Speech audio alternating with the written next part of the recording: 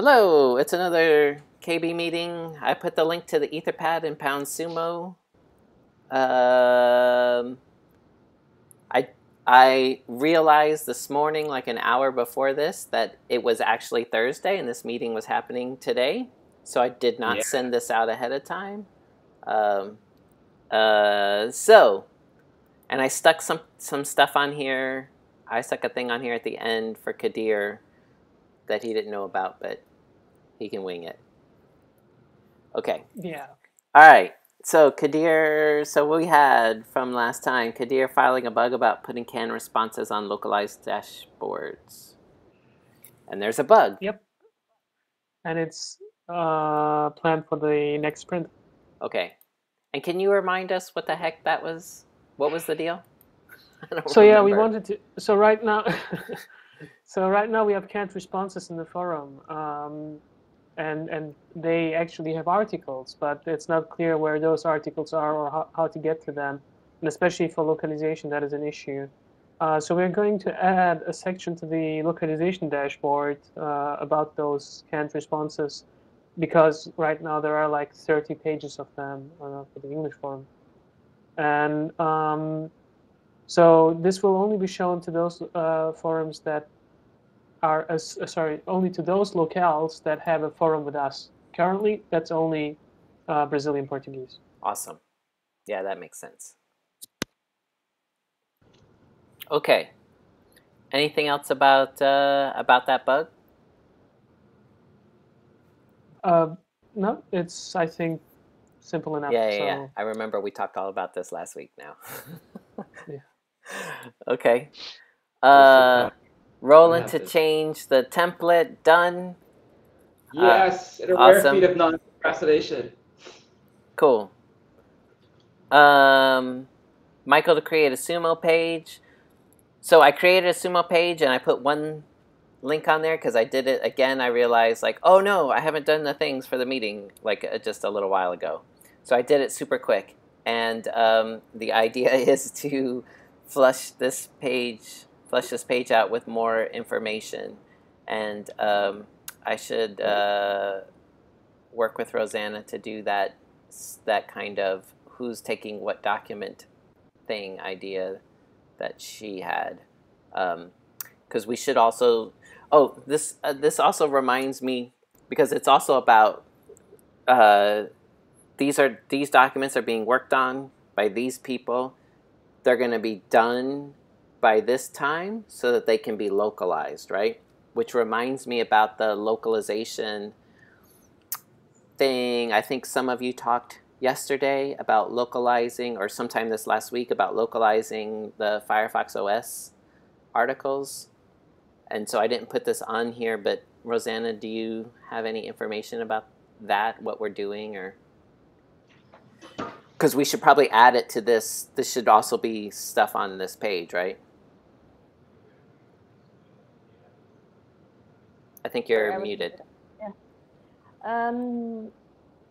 Yes, I totally think so. I mean, I was talking to Michelle, and because all the Firefox OS stuff is also like happening in a different cycle, let's say, than the usual Firefox OS releases. I also asked Michelle to create also like a project page. So she's also working on it. So basically, my idea would be that we have one single page, like the mother of all. Yep.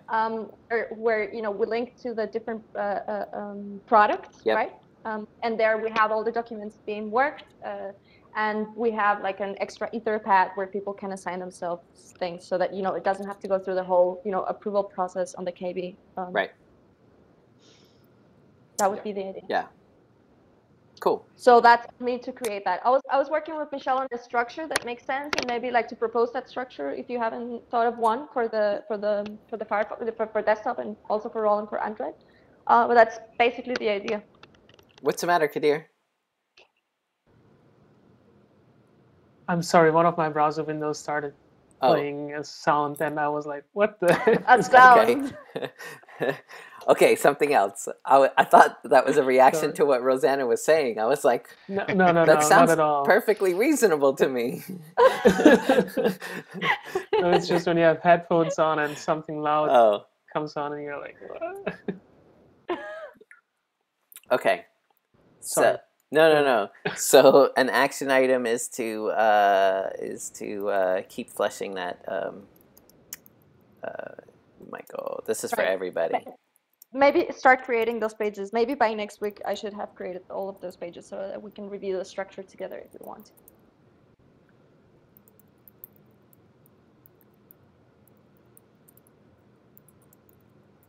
Okay.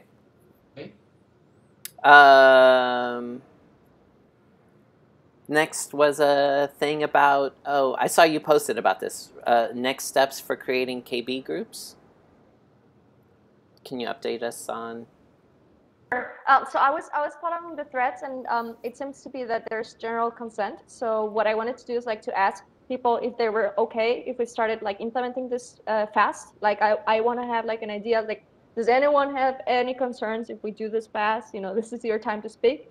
No one has said anything, so I think that we gave them the time to, you know, say their concerns if they thought that this was going to be too fast. And I think that we could start creating the groups and implementing them. I just wanted to have that extra sort of like, okay, we're going to do this. Any concerns, like last chance to voice them, so that it doesn't feel that, okay, wait, when did, you know, was this a decision? That was like sort of my take on that. So I posted it. I would give them a maybe until next week, and then we can create the groups and start moving the permissions. And the permissions, was there, did we see anything that wasn't right, or do we think we're going to have to file a bug for something? Yes, there's one bug that we need to file. Ricky was a little reluctant at the beginning, but I think that now he understood pretty much what we had in mind. And it seems to be that it's, he thought we were going to like change everything, but it's just one permission that needs to get a bit changed. So that's going to be easy to implement. Cool. Oh, I lost my page. Where are we?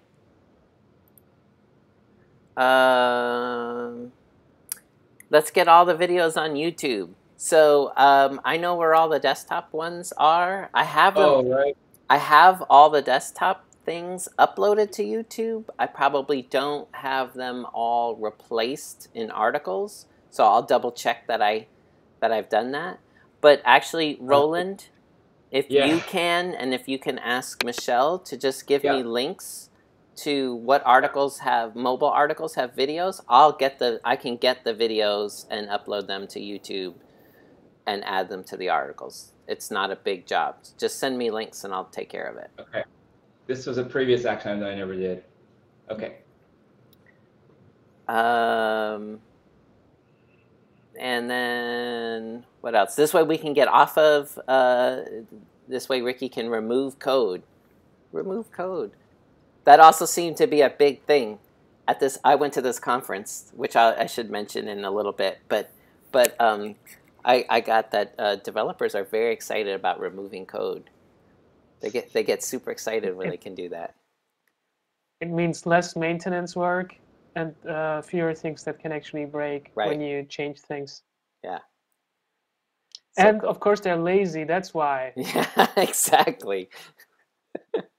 But we hope that that's why they write good code, because they're lazy and they don't want to rewrite it. Right. That's right. The last thing I had on here is so here's the thing. I don't know if we said this last meeting. So we wanted to try this Optimizely test of collapsible sections in an article. And we tried to set it up last week, and it turned out Optimizely was having a lot of trouble with our like show for and what else, lazy loading and all kinds of stuff. So I think we came up with a workaround, but last I talked to Kadir, we were having trouble pinpointing it to the right users to test.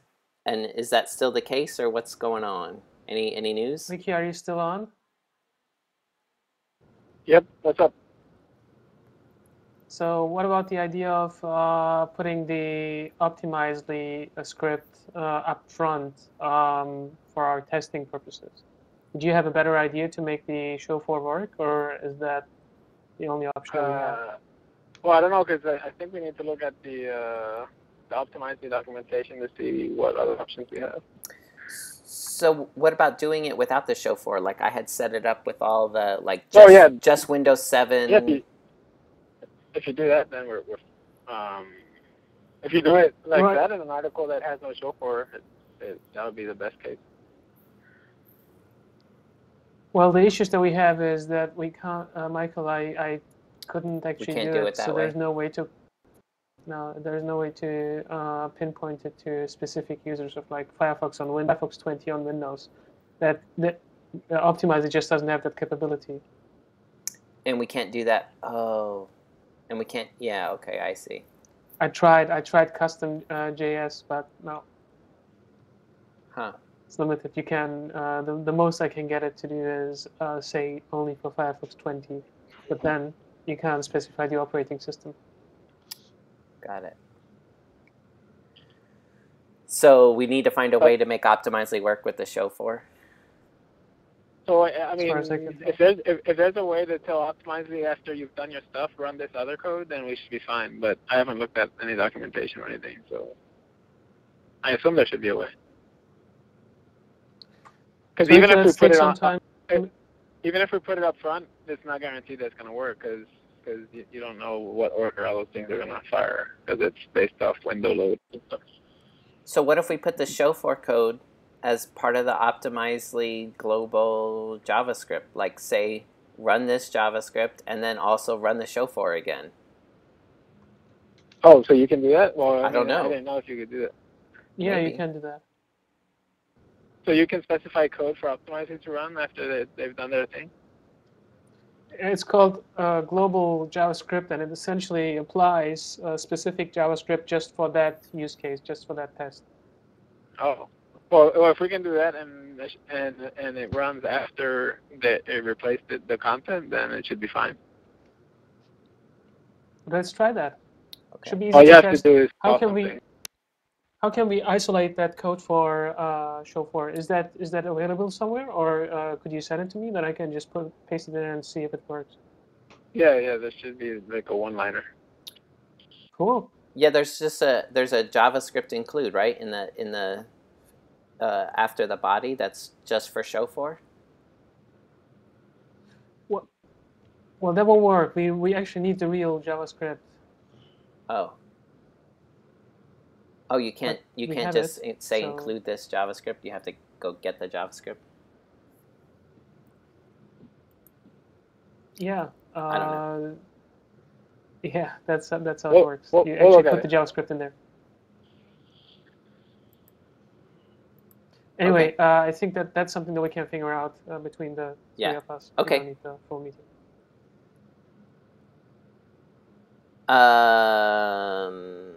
Let's see. Okay. Anything else? I see Rosanna has a question on the bottom about the technical writing program and how do we start people in the middle? Actually, I have two points I wanted to point out. One thing is the alternate documentation. So we're catching a couple of things that are documented for localization. Which are like when you become a reviewer, like what does it look like? Like we do have some documentation, but we can flesh it out a little bit more. I don't know if we would need that too for the KB, Michael, but I was looking around and I couldn't find a lot about that, because usually when people become reviewer, they already know so well the platform that they don't ask many questions. So it's more for maybe new locales where people are kind of like not really familiar with it. That was the one thing, and like how to deal with templates for localization. So I'm trying to ask localizers. There's a thread on the localization forum. What kind of documentation is missing? And that's the idea, to flesh that a little bit more, Michael. So that's a little like side project I'm working on. Okay. I mean, so in the past, the localization documentation that we have, Kadir, you wrote that, right? Previously. Yeah. Yes. Yeah. Yeah. So what we're finding is that like for locales where like you don't really have like you're a new locale leader and you suddenly have the reviewer rights and you're learning to use the whole platform, and then you're also like a new reviewer. For them, it's better to have a little bit more documentation on how to be a reviewer. Yep. But I think that we should also wait until we have all the reviewing things figured out in the KB. But in general, like if you have encountered anything on the localization part of the of Sumo that you think that needs to get documented, just let me know. And yeah, I'm starting like this thing. John99, by the way, has done a great job. He's like listing things and commenting on those threads. Thanks, John, for keeping an eye on it. So yeah, just to let you know that I would like to work on that, and yeah, in general for all localizers, tell us what needs to get localized. And for any KB contributors, if you would like to help us with this, if you're looking for a new side project to document something, help us document Kitsune. Right. So so there's definitely documentation, especially as we create these new groups and implement all that, right? There's documentation for writing and reviewing English articles that needs to be updated. But yes, please, the localization part of it, please help. So I mean, I generally work on this stuff about the English things, I guess is what I'm saying. But I'm not the expert in how to and how the localization process works. I mean, I have I don't know. I know some things, but yeah. Right. But I don't know I don't know the pitfalls. Oh my God! Don't do this. You'll hate you'll hate life if you do this. Like we have this thing that like a localizer translated the titles of the templates, so they break, right? So like this type of things, and I was looking for like, wait, that's in the documentation, and that's where I figure out there's like a couple of gaps, but that's okay. I mean, like we're figuring it out as it goes. The documentation is good. Okay. But can make it better. So that was my first thing. So if anyone's interested in helping us. The second thing was about the technical writing program. We have 2 new candidates. I have to get back to them, but I wanted to understand first what we can offer them. For the last time, we had a couple of people that were interested, and we told them we have to wait, and many of them didn't come back. So it could be that like it is better to give the people interested like something to right away. So I was wondering, Michael, if there's a way to engage people no matter when they get to us. I mean, even if like the next release cycle is like 4 weeks away or 3 weeks away, like right now. So one thing would be Firefox OS articles right now. That could be something. Maybe they could help us document in Kitsune, right? As they learn how it works. That could be like their research too. I don't know. So I wanted to ask you like what we could do so that we can give tasks to people who are starting now. That's a good question, and we should figure that out. Yeah, I mean those sound like places where there's probably something, and we should probably come.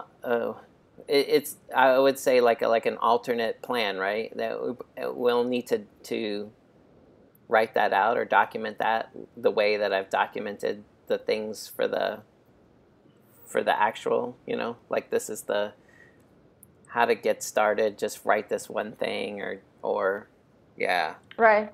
I think most of that can be based off of, there's already those like 3 videos, three things about getting started quickly. So we could do something with that and then give them a certain task or something. Right. Yeah, let's talk about it afterward or something. Sure. So, right. No, that was like the other thing. So that we can maybe get them to do some work.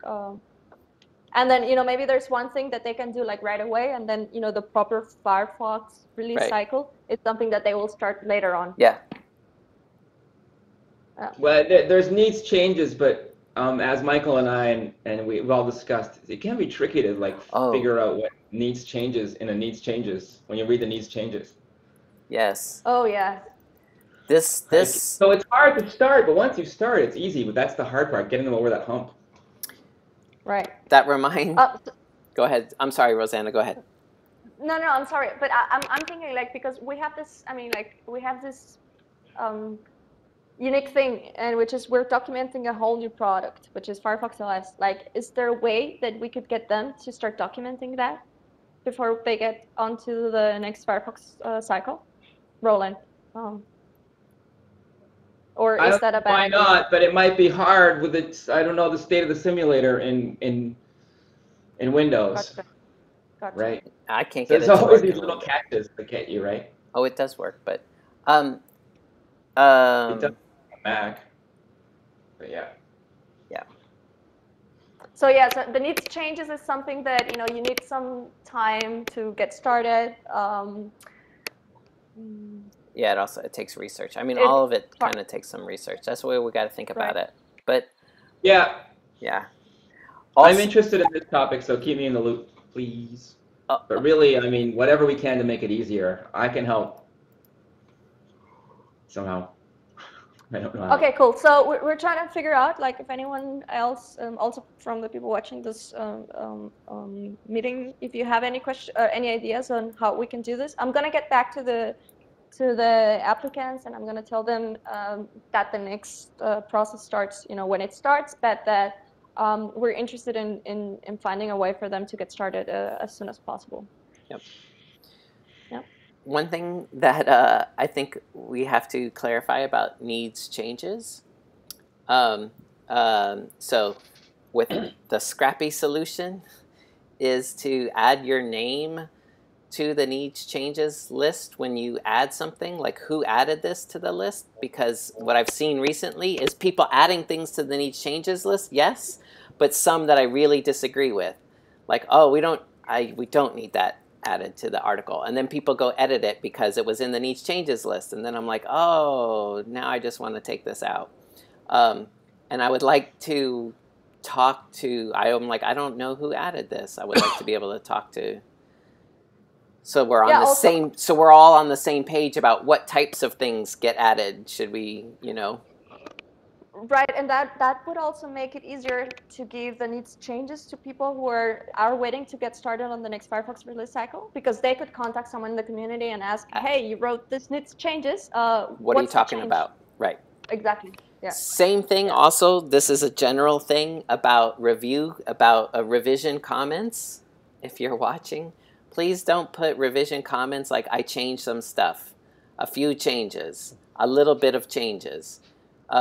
Because that doesn't mean anything. That's the same as leaving it blank. Please list what you changed.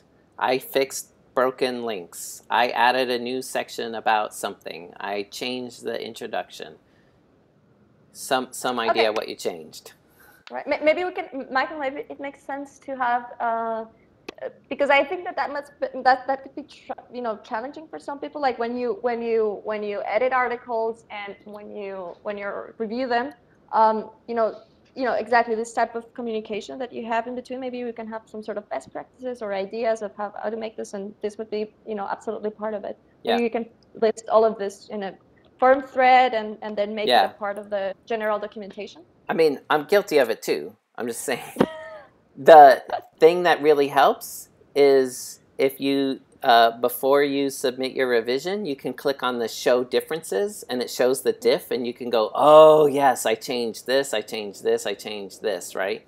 And so that you can write a list of, because sometimes I'll work on an article over the course of a day, like I'll work on it 5 minutes and I'll come back and I'll work on it and then I'll come back and I'll change some more stuff.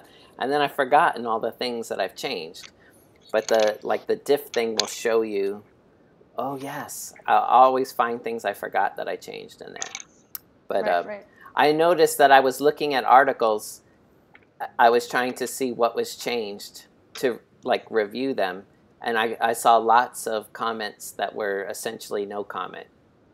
Some things, I changed some things. Right. Okay, cool. Yeah. So yeah, maybe that's also something that we could start documenting. It's like I've been like going through the documentation. I think that we have already a very we have a very solid base, but there's always here and there some stuff. We add new features here and there, and we can totally document them. I mean, I know somewhere it says like what to put in that comment, but it probably doesn't stress that how important that is for the reviewer, right? Yeah. Yeah. Right. Yeah. Don't be hipster programmer and put in it's a thing. It's a thing. Oh, I changed the thing. It's so awesome. Not. Right. You wouldn't understand. This is for the good of society. So that's what you put, Roland, right? No, I've just imagined these things. I'm anal retentive. I've been accused of putting too much detail on my commit things. Not by Michael yet, but it will happen. Okay, good. Okay. Perfect. Yeah, err on the side of detail because it's a great way of skimming. I look when people look at the history a lot more than you would think of an article.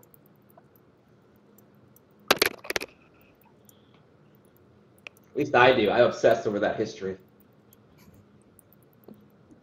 Okay, so well, probably you should like write that documentation or make a video, Roland. Hi, I'm Roland. I'm obsessed about article history. Let me tell you what. Oh, yeah, I suppose I could. I should. I mean, I bought this ScreenFlow program. It's pretty awesome. Okay, you can give me an action item, and I'll do it. But first, I'm going to do Michael's videos because I feel really guilty about that. Cool. Yeah. Well, when you're ready with Michael's videos, right? Michael's videos was. You will do the how to live comments. No, he's talking about giving me a list of articles that have videos in them.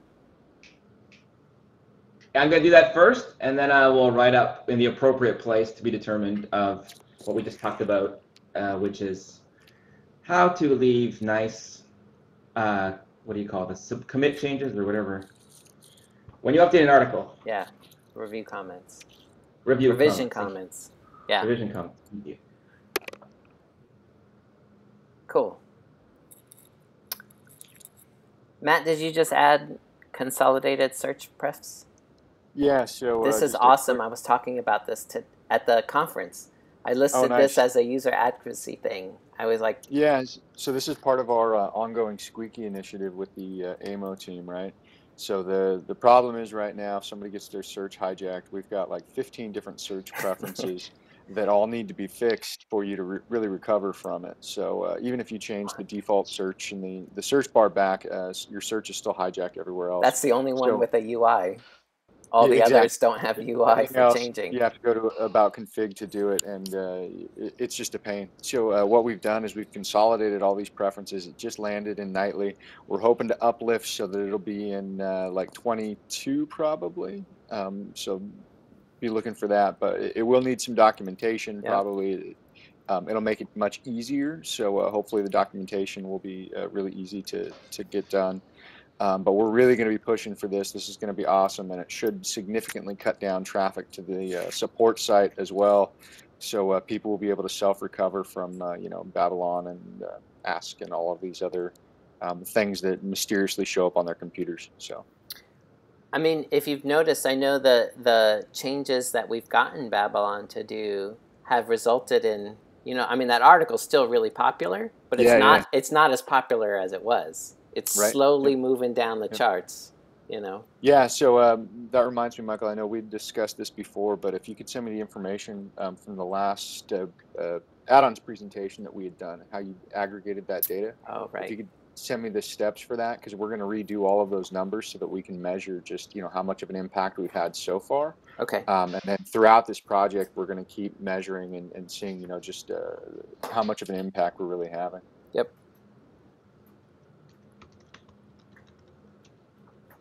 Cool.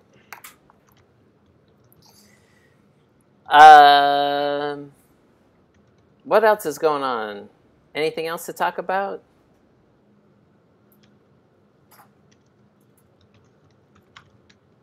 No? This is cool. This is a half-hour meeting. How awesome is that? What a deal. All right. You get a half hour back to your life. Ooh, thanks. Thanks, everybody. Talk to you guys later. Ciao.